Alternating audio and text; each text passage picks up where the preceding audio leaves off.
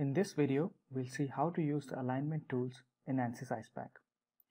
For this demo, I have two blocks in ANSYS Icepak, and I'm going to use the alignment tools to align the top block with the bottom block. First, we'll see how to use the Align and Morph Faces tool. In this tool, the user has to select a face, and that face will be aligned with another face. There are two options here. One is resizing the object, and the second is moving the object without resizing. If you left click on the icon, that will resize the object that you are selecting to morph. If you right click on the object, it will only move the object without resizing. So let's see how it works. First, I will use the left click button. I will go ahead and left click on the icon. Now I will select a face. If you are not able to select the desired face, click again on the edge. So this will now select the desired face. Use the middle mouse button to accept the selection. Then use the left click button again to select the target face. Now you have selected the target face. Use the middle mouse button again to complete the operation. So as we see here, the object has been resized but hasn't been moved. I can right click to get out of the operation. If you don't want this operation, then you can click undo and right click on the icon again. This operation will move the object without resizing it.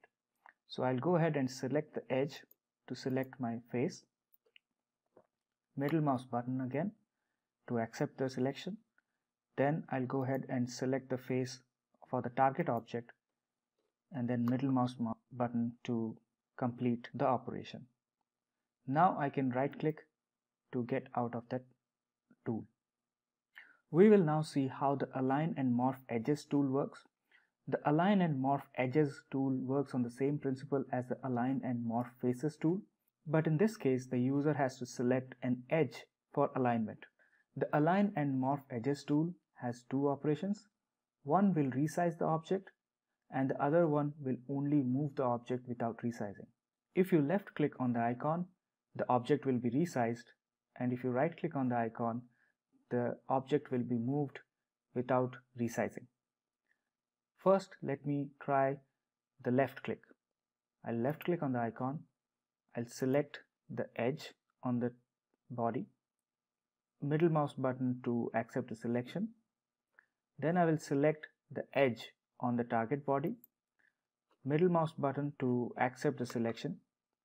As you can see, the object has been resized so that the selected edge is collinear with the target edge. I'll click undo. If I want to move the object without resizing, I will right click on the icon, select my edge, middle mouse button to accept the selection, left click on the target edge, then middle mouse button to accept the selection. This operation has moved the object so that the selected edge is collinear with the target edge without resizing the object.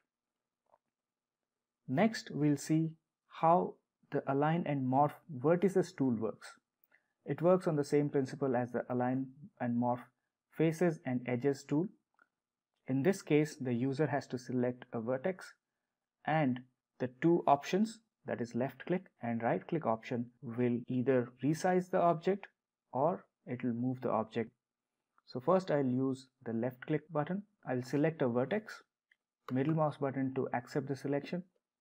Then I'll go ahead and select my target vertex and middle mouse button to accept the selection. So as you can see here, the object has been resized so that the selected vertex is at the same location as the target vertex. If you don't want the object to be resized, you can right click on the icon, select the vertex, middle mouse button to accept the selection, then select the target vertex and middle mouse button to accept the selection. Now the body has been moved so that the selected vertex and the target vertex are at the same location without resizing the object. The next alignment tool is Align Object Centers. This tool will align the centers of the two objects. The object will be moved so that its center will coincide with the center of the target object. Left click on the body to be moved. Click the middle mouse button to accept the selection, and then left click on the target object and then middle mouse button to accept the selection. The object has now been moved so that the center of the selected object is at the same location as the center of the target object. The next tool that we'll see is Align Face Centers. Align Face Centers aligns the center of two faces. The object will be moved so that the selected face will be centered on the face of the target object. So in this case, I'll select the face that I want to move. I have selected the face to be moved. Middle mouse button to accept the selection. Now I will use the left mouse button to select the target face. Middle mouse button to accept the selection. Now the object has been moved so that the selected face and the target face have the same center. The next tool that we will see is Morph Faces. Morph Faces matches the faces of two objects. The object will be resized so that the selected face is at the same location as the shape of the target face. I'll go ahead and click on this icon. Now I will select the face on the object that I want to move. Use the middle mouse button to accept the selection and then click on the target face and use the middle mouse button to accept the selection. The object has been resized so that the selected face matches and aligns with the target face. Finally, we'll see how Morph Edges works. I'll click on the Morph Edges icon. I will select the edge that I want to morph.